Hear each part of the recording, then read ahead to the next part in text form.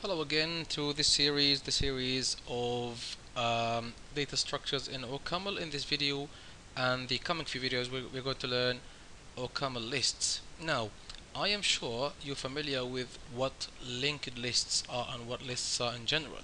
Well, defining a list in OCAML is very simple.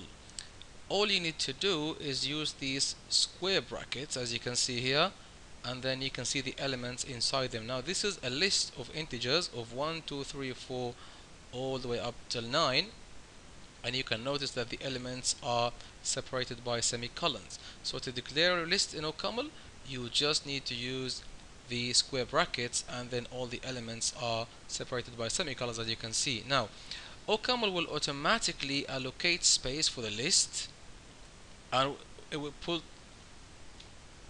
put the elements in there.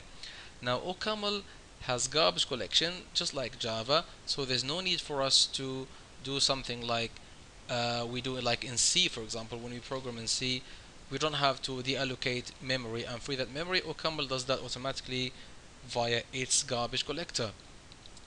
One more thing here is that OCaml will automatically infer the type of the list, and it will know automatically that this is a list of integers.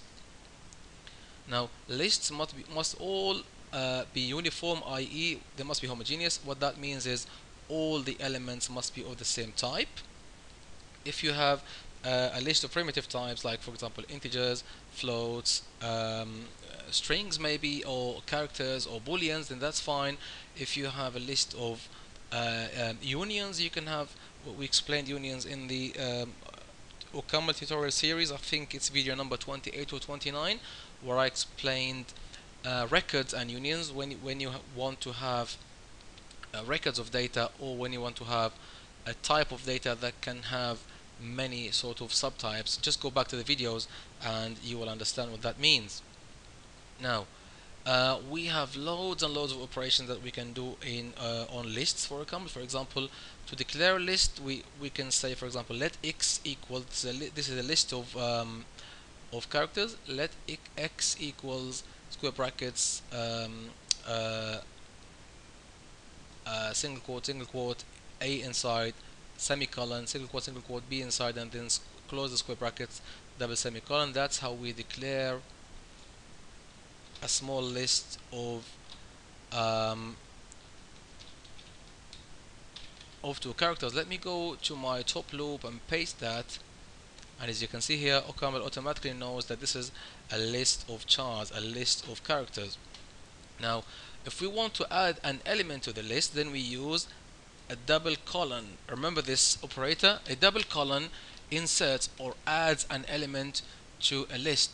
Now, is this a FIFO or a LIFO list? FIFO stands for first in, first out. LIFO stands for last in, first out. Let's find out and see where the element gets inserted, to the beginning or to the end of the list. By the way, the beginning of the list now is the leftmost element, and the last element of the list is the rightmost element. So the A now is the first element, B is the last element, or if we go back to the previous slide, 1 now is the first element and 9 is the last element. Of course we can approach it from the back. We can reverse the list, as we will see in the coming videos. But now let's just sort of add the element to the list and see where it gets added.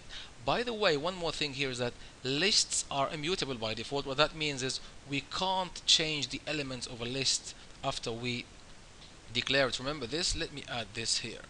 So lists are immutable, i.e. we can't change them. Well, we can't change them, but by default they are mutable, i.e. we can't do that straightforward. We need to have a way around it. Anyway, let's try to insert an element. So let's copy and paste that and see where the element gets added, to the end or to the beginning of the list. Enough talking, and you notice now that the element actually gets added to the beginning of the list rather than the end. And we can't say let y equals x and then da da da and then c, because as you can see, it needs to, this expression has type char, but an expression was expected of type char list of lists. So basically it's because X is a list now. OCaml is telling us that if we want to insert this, then you are inserting X as a list into another list of lists, sort of. But what that means is we can't add an element to the end of the list. As I said before, there's a trick around this. Maybe we can reverse the list, add it, and then reverse it again, but we'll come to that in upcoming videos. Notice that Y now is a new list. As I said, we can't now modify X, so Y now is a totally new list. Enough talking, let's have another example.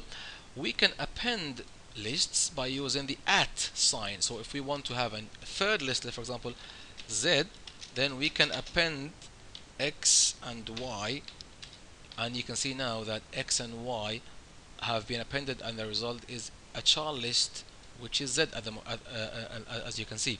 Again, we can append lists using the add sign.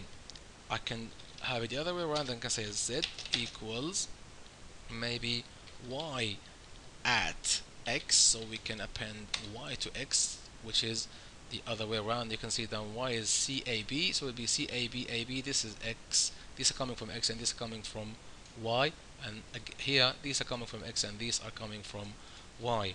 What else do we have here? Yes, we have a list module. We'll come to that. In the OCaml system, it has various functions. One of them is called HD. List.hd stands for the head. So what this function does is it takes a list and returns the very first element. So let me copy and paste that and say, for example, list.head Z, and Z now is CABAB, and this will return C. Or we can have list.tail.tl, and this returns a sublist. This returns every element of the list except the first element. I'm sorry. This returns list.tail, list.tl returns every element in the list apart from the first element. So head returns the first element as an element now here as a char, whereas tail list.tl returns a sublist every other element except the first. And notice that they are in the same order. Tail returns a list. As I said, we will have a look at the list module, and we'll try to have some proper functional programming now and do some interesting operations in lists. Having said that, there's one more thing that I wanted to tell you here, is that if you heavily use data structures in your programs, then take my word. Yes, if you heavily use data structures, especially lists, then take my word, OCaml is your friend. OCaml is incredibly powerful when it comes to data structures, particularly lists. It's very powerful. As you can see, the code is extremely short. It's unbelievable that that lists are defined very easily, handled and processed very easily. We can append lists very easily. Append lists, add elements, and retrieve elements from lists quite easily. And as you will see in the coming videos, they are very powerful. And again, OCaml is your friend if you use data structures heavily in your programs. Thank you very much for watching, and I'll see you next time.